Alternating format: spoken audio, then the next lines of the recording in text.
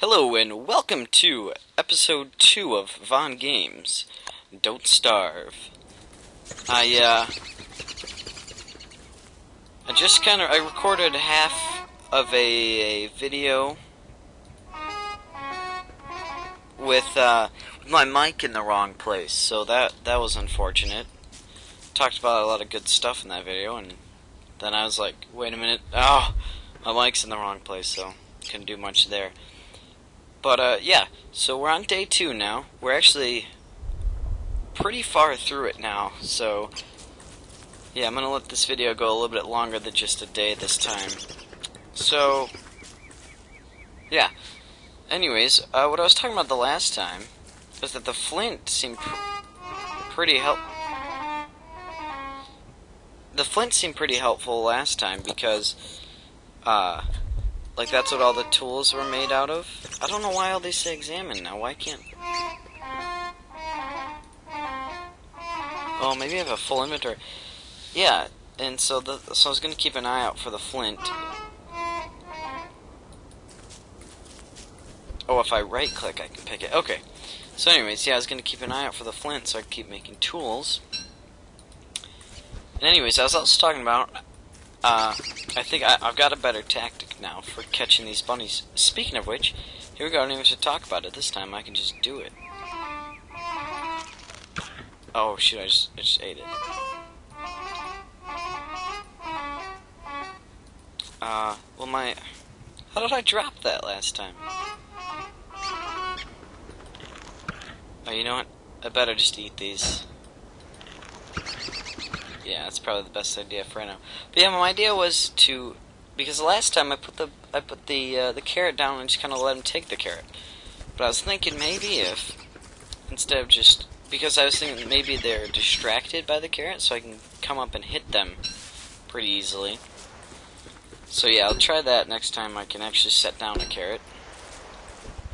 Until then, I'm just going to keep picking this stuff. Still don't entirely know what I'm doing, but whatever.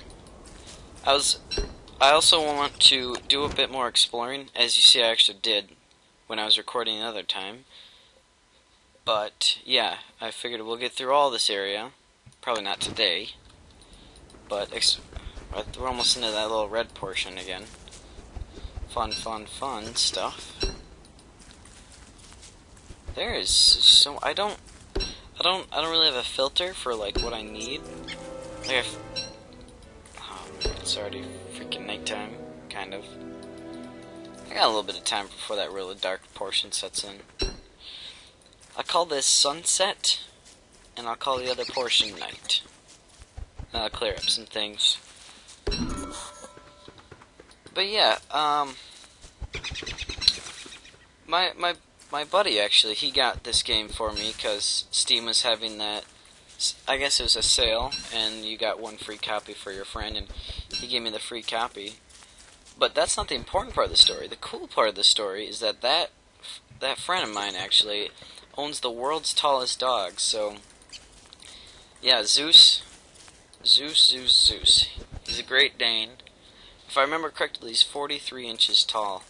And my buddy, he's gone to New York with his family and that dog to be on the Today Show with it. That was a pretty cool time. I didn't go, but he loved that trip.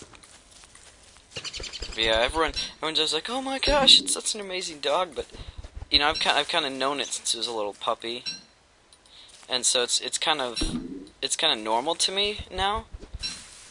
Like, I'm just like, oh, it's Zeus. Where everyone else is like, oh my god, he's so big.